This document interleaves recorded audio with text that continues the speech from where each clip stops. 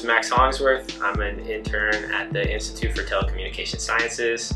I've been an intern here for almost 3 years now, while I've been working on my doctorate at the University of Colorado Boulder in computer science. My thesis is on wireless systems, and specifically on using crowdsourced cellular measurements to do propagation modeling. When I first started at the lab, I was given a lot of freedom to explore whatever interested me, which I'll admit was a little bit intimidating at first, because I wasn't exactly sure what would interest me, and there was a lot of things to discover. But my mentors here at the lab really helped out, and they gave me, had me join a bunch of different projects, and trained me up on lots of different measurement systems and measurement tools. And I was introduced to a lot of different people with a lot of expertise, and so there was no pressure to figure out exactly what I was interested in right away, and I was given the freedom to dabble in a lot of different things and figure out what I liked on my own.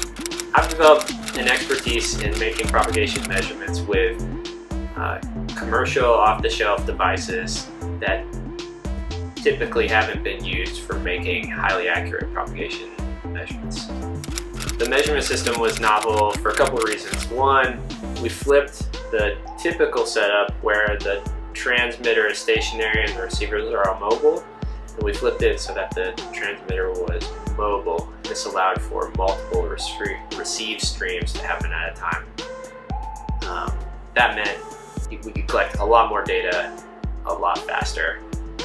And then it was also novel because we were testing the accuracy of software radio devices that typically aren't used for this type of propagation measurement. Last summer, I deployed a measurement system around the city of Boulder. The measurement system was to evaluate the accuracy of software-defined radios for making propagation measurements.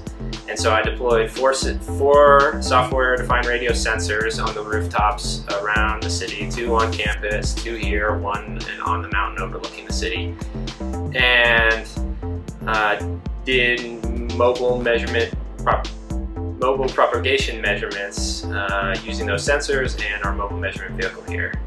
And the summer was a pretty big success in that I was trained up by a lot of my mentors who are experts in all the different components of a measurement system, from setting up the internet backhaul for a sensor to deploying a sensor in an outdoor environment, and all the post-processing that has to be done with a sensor.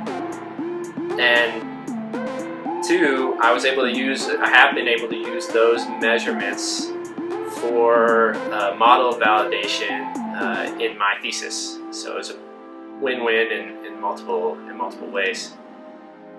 One story I remember is sitting down with one of my mentors. We were troubleshooting how to do temperature calibration with the sensors, because these sensors are sitting outside baking in the summer sun all day long, and so there's a really big temperature swing inside these boxes. And so we quickly set up a laboratory experiment to calculate a temperature correction factor, and were able to validate that it worked by the end of the day. I like the people I work with here, and that's ultimately why I'm planning to stay on full-time after I graduate this spring. Click the link in the video description to learn more about ITS.